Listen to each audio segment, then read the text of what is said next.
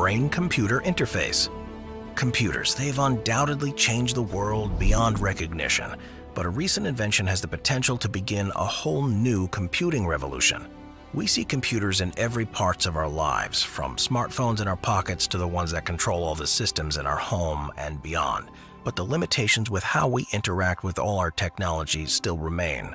Things have moved on from pieces of tape or a mouse, with touchscreens becoming the norm, but things are about to change with the race to develop a brain-computer interface, or BCI for short. As the name would suggest, this is a method to control computers with your thoughts, and the ability would revolutionize our lives.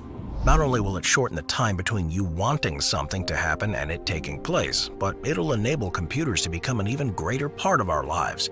Developing a functional BCI is incredibly challenging, however. The brain emits huge amounts of electrical signals, some of which can be very subtle, so the job of separating relevant ones from the background noise is very complicated. The first prototypes that were designed to do this required being implanted into the user, but the latest generation of devices are wearable, which makes them far more likely to be adopted on a mass scale. One in particular, called the BrainTalker, has been developed in China, and it's a small chip that can be worn, while Elon Musk's company Neuralink and all the other major tech companies are working on versions of their own. Not only will this change the world by giving everyone an easier and more efficient way to interact with the devices we use, but there's a range of other benefits too.